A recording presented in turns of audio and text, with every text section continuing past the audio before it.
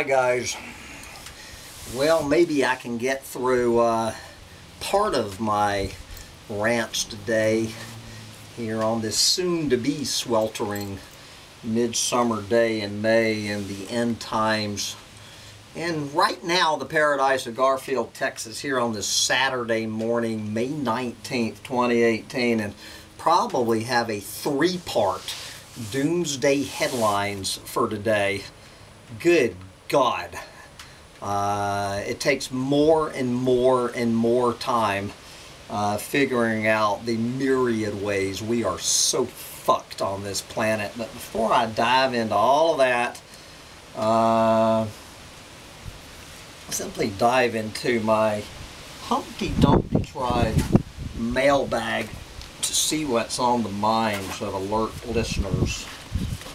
And I guess I'll just leave the little dog here because fairly short one today. This is the continuing, I think this is part 3 or 4 of this continuing comment thread.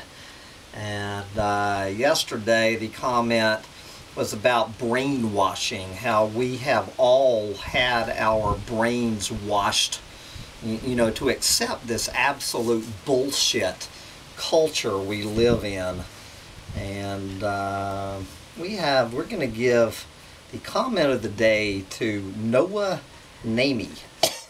Brother Noah Namey. Quote, "It's even worse than the title suggests," meaning the title about we've had our brains washed. "That washing was not just a random box of suds. It was a strategically constructed attack on the individual. Terence McKenna had it right when he said," and I guess this is a quote, "Culture is not your friend. Culture is for other people's convenience and the convenience of various institutions, churches, companies, tax collection schemes, what have you. It is not your friend.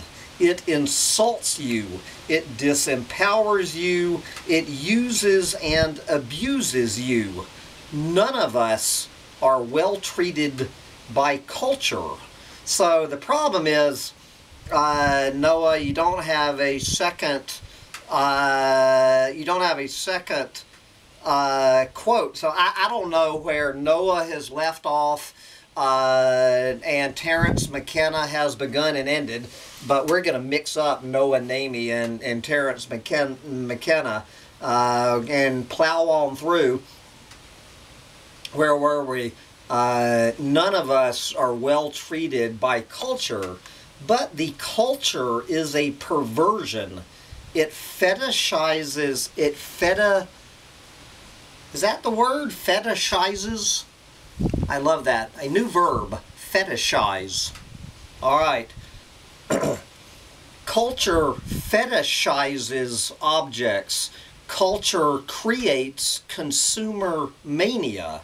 Culture preaches endless forms of false happiness, endless forms of false understanding in the form of squirrely religions and silly cults. Silly cults, imagine that. Culture invites people to diminish themselves and dehumanize themselves by behaving like machines. Oh, so there is the second quote mark. So I guess all of that was from one of Terence McKenna's greatest speeches of all times. Culture is not your friend. If you have not seen Culture is Not Your Friend, Noah Namey and Hambone Littletail, highly recommend it.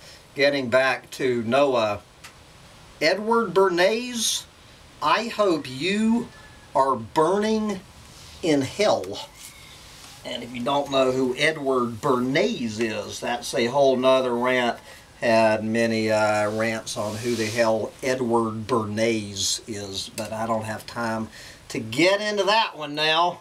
Thank you, Noah Namey and Terence McKenna, for today's comment / quote of the day. And with that, I'm going to wrap that little bit up and dive into the monster doomsday headlines for another Saturday morning here in the Marana scene. Coming right up. Excuse me, little dog.